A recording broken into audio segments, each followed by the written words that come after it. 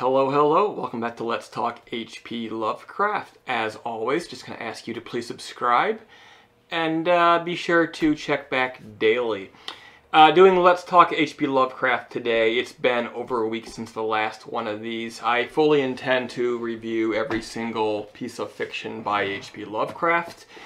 Well on my way, but kind of going through that middle of the project rut where feeling a little bit tired, a little bit worn down, but still have a long way to go before I feel the pull of the finish line. But today's story is Sweet Ermengarde, or The Heart of a Country Girl. It was written under the pseudonym Percy Simple, and having just read it, I understand why he used a pseudonym, because this story has absolutely no supernatural weird story elements. It is very much in a different genre altogether. And it's probably wise at that time. I think he probably would have had trouble with people making that association between, you know, what is this? If you just compare it to everything else that he wrote. Of course, now everybody's interested in knowing everything that he did write, which is why it's included in this collection. Probably written between 1919 and 1921, they're not really sure. But it was not first published until Beyond the Wall of Sleep, an Arkham House publication collection released in 1943. It is a comic short story divided into 7 very short chapters. This story actually could probably work as a novel or as a movie, which I'll talk about at the end of the video. The 7 chapters are called A Simple Rustic Maid, And the Villain Still Pursued Her, A Dastardly Act, Subtle Villainy, The City Chap, Alone in the Great City, and Happily Ever Afterward. In a nutshell, Ermengarde is a 30-year-old daughter of a farmer. The farmer runs a still on a farm, but she's actually pretending to be 16 years old, and she dyes her hair blonde. She's actually a brunette, so she's not everything she pretends to be. You know, seems a little bit simple, seems a little bit dumb, but as you'll find out, she's probably a little bit more clever than that. Several men want to marry Ermengarde, mostly because they've discovered that there is gold on her father's property, and they would like to inherit it. One of these men tries the old-fashioned way. He just romances her.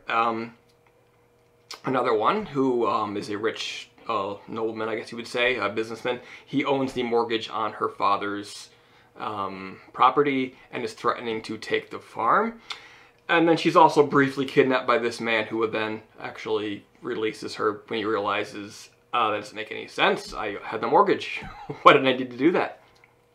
She also elopes with a man, but when he turns out to be a scumbag who is cheating on her, she kicks him off the train when they were on their way to the city, but she ends up alone and poor in this city, where she finds an old lady's purse, returns it. The lady is taken by her because she looks like the daughter who she lost long ago.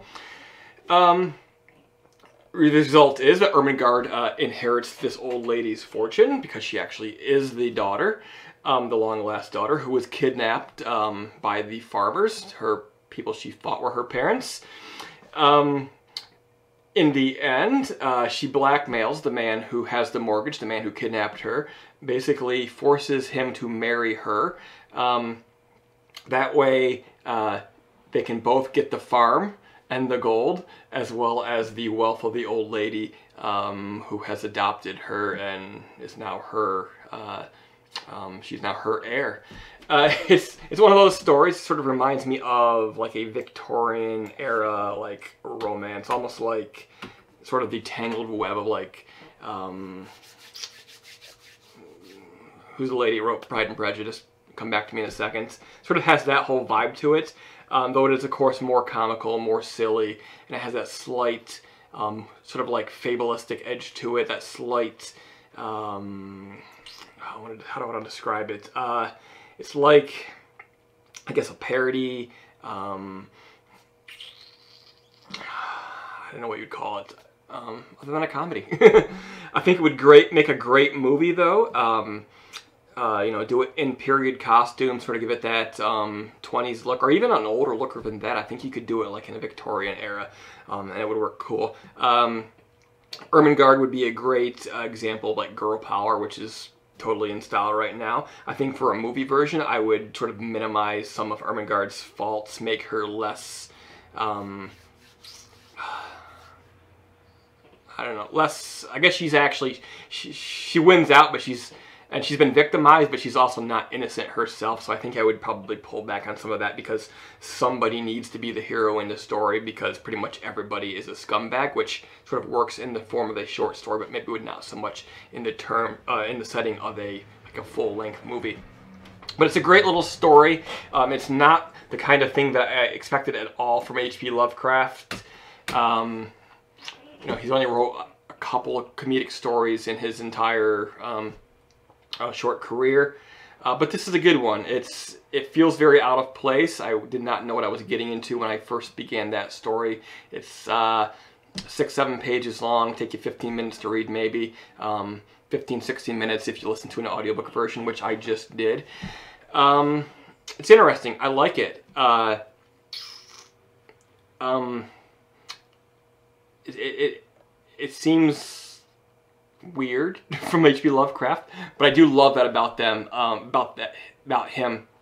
I'm discovering more and more recently that he did more than just the weird story, and actually some of his best writing takes place in these outlier stories that aren't set within like the Cthulhu Mythos.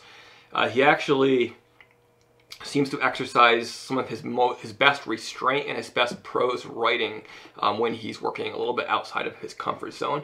I think that's the sort of thing that happens with people when you step outside your comfort zone. You don't want to fall short, so you take extra attention to doing it well and doing it right, and that certainly seems to be the case with Sweet Ermengarde or The Heart of a Country Girl by Percy Simple. If you've not read this, be sure to.